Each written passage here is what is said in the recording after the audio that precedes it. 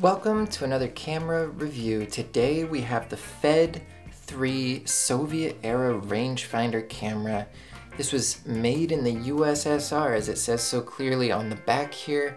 This was made in Kharkiv, which is modern-day Ukraine. It's a Leica copy from my understanding, and so it's not going to be sort of as smooth and well-engineered as something from the German company, but it does produce amazing images, and that's a surprise to me because there's so many qualities of this camera that are really just counting against it that would make you think that it just could not make up to be a good camera. One of those things is the rangefinder viewing area is tiny. You can even just see from the hole here that getting your eye up to that is not going to work super well. And when you actually look through, the actual rangefinder patch is also tiny and very faint. In practice, however, as evidenced by multiple rolls that I've shot on this, it turns out that you can focus very easily on this. Framing, not so easy because you can't even see the edges of the frame. It's such a small viewfinder area. The others, much bigger issue with this camera is that if you change the shutter speed, which can go up to 500 on this camera, without cranking, right here, you can actually destroy the entire shutter mechanism in your camera and just ruin the camera. Now, I bought this camera for 20 euros here in Slovakia off of a used camera market, and that's one of the reasons I think this is actually a great camera, is because of the price. And so if we can treat these well and not ruin them, I think we can keep them working for a long time. The other thing that's a little bit wonky about my version of this camera anyhow is that the f-stop numbers on the lens don't line up with anything. So you actually have to count your stops to know what f-stop you're at. So if I want f8, I go all the way to the right to 16 and I click twice to get to 8. If I want 5.6, I go all the way to the left and click twice to get to 5.6. It's wonky, but it does have a 52mm f2.8 lens. It renders details incredibly. It is actually incredibly sharp wide open as well, which I was very surprised about. And it produces images with great tones. So I did mostly black and white with this. I shot a roll of Potsdam 100 from Lomography. I also shot a roll of T-Max 100 with this. And I was amazed at the negative sheets that came out of this thing.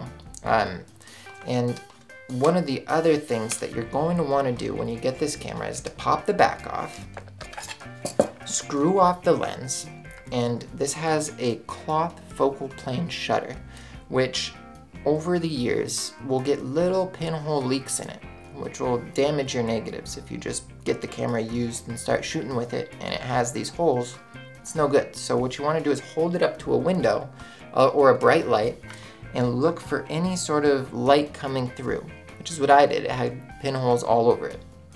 And what you want to do is you want to get a fabric paint marker, a black fabric paint marker, and paint both sides of the shutter. This is what I did.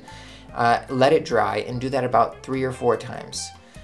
Now this camera is completely lightproof and it works great, but that first time you get the camera, you want to check that. Any fabric focal plane shutter camera you want to do that with. One of the few things that I really like about this camera is the loading mechanism, which a lot of people don't like, but I actually really like it. It has a separate take-up spool here, so you want to make sure you have that when you get the camera, otherwise it might be a little difficult.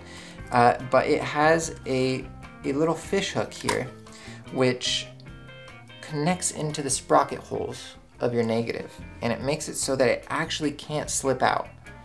And what I really like about that is that it actually gives you a bit more of a peace of mind that when you close the whole hood on this thing, that it's actually gonna pull through. It's not just like a sprocket gear that could slip. It's an actual mechanism that holds onto your film. I think the things about this camera that make it wonky are are completely overlookable by sort of the quality of the lens and the quality of the manufacturing. This is an old camera, and all I had to do was put a little paint on the shutter and it works amazingly.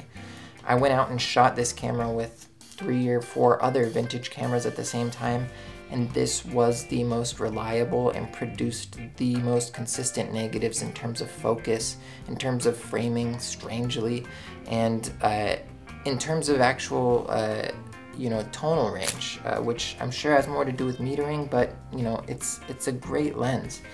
I haven't tried, as it is a removable lens, I haven't tried other lens mounts, but I think it might be a requirement to maybe get a viewfinder or something for a different focal length than this, because of the rangefinder aspect of this being tuned to a 52mm lens. I think that this is a really nice introduction to a rangefinder if you can get it for as cheap as 20 to even 50 euros. I think is a great price, or $50. It's a heavy camera. It's well built.